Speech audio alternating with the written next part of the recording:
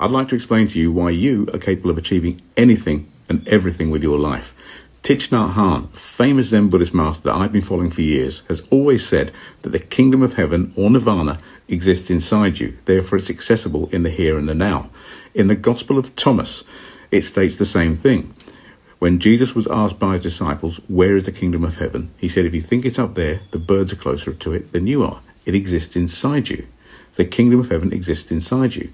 Now, church and scripture for millennia have told us that we are made in the image of God. We are made in the image of the Creator. So you have godlike qualities. You can create stuff. And you have the power of the universe inside you, the Kingdom of Heaven, to allow you to do this. The only thing that stops you from doing it is negativity.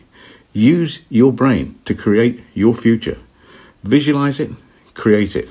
Have a great day. And if you like this video, please like it and share. Thank you.